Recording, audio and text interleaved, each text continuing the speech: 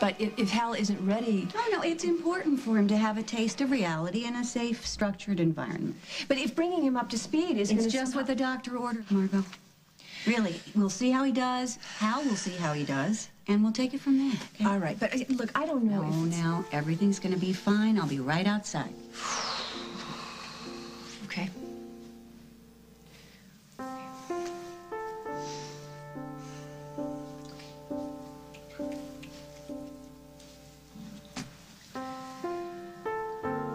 Margot? Oh, Hal, look at you. Look at you. You look great, you know? Man, I'm going to check myself in here. They've got room. Oh. So, what's going on? Dr. Michael said you had news? Yeah. We've got Weston. And he's going to perform a procedure to reverse the treatment. He's working on Carly now. Good. And Emily? We have got police from 3 different countries coordinating a search.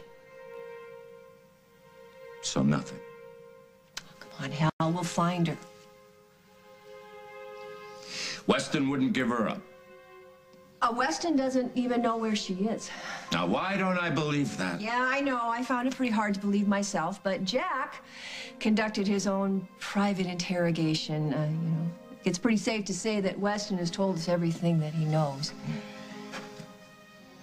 Come on, Hal. We'll find Emily. We never should have lost her, Margot. If I hadn't gone upstairs, if I'd stayed and talked to her, I should have known how shook up she was, Tom suing her for custody. Look, this is James Stenbeck doing this. He fooled all of us. But that's my job, Margot. I am paid to be smarter than the bad guys. I dropped my guard. Look how many people got hurt. This is Stenbeck's doing, but on my yours. watch, Margot, on my watch. Carly, Rose, look what happened to the M, and Emily's still in that hell, if we're lucky. Look, we will find Emily, and when we do, she'll get the treatment that she... If we find her, and if she's still alive. Oh, I lost her, and I have nobody to blame but myself. Interpol has conducted a search of the spa, of the grounds. No Emily. They even sent patrols up through the mountains. No Emily. They dug up that graveyard. There's no Emily, no body. She's still alive. Then why hasn't she made contact?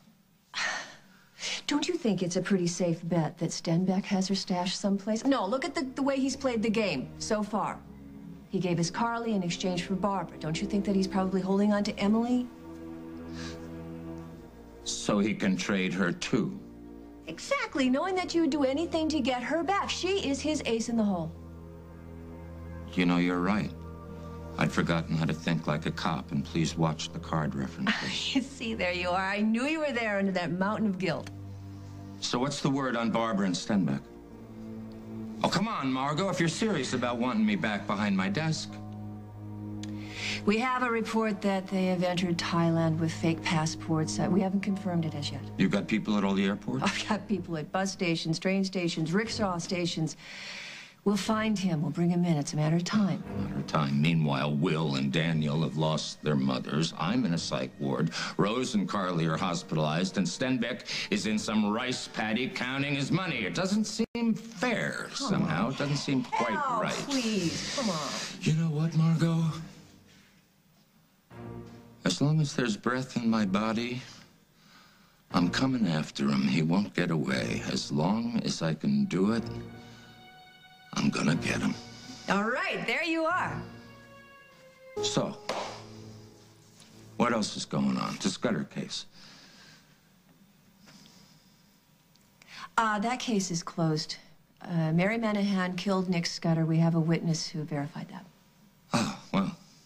So Abigail's off the hook. That must be a big relief. It's a big relief to all of them, yeah, it is.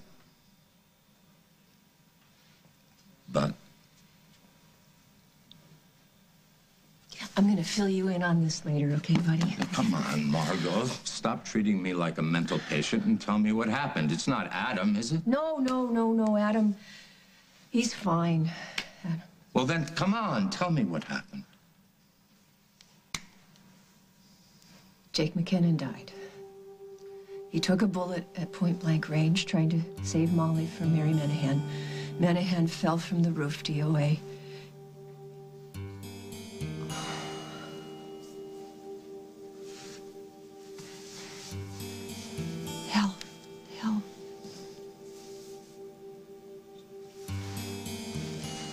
Jake's dead?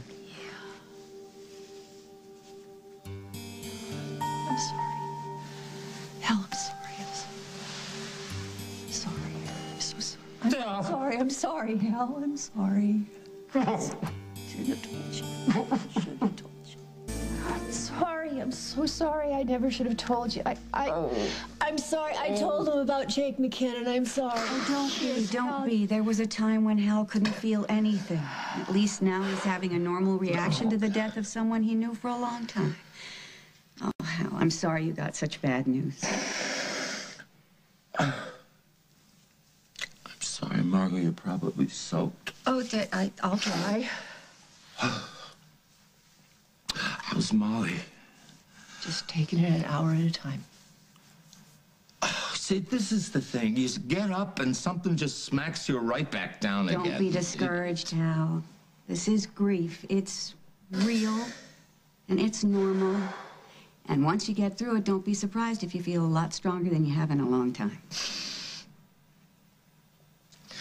Please, do me a favor. You tell Abigail and Molly how very, very sorry I am.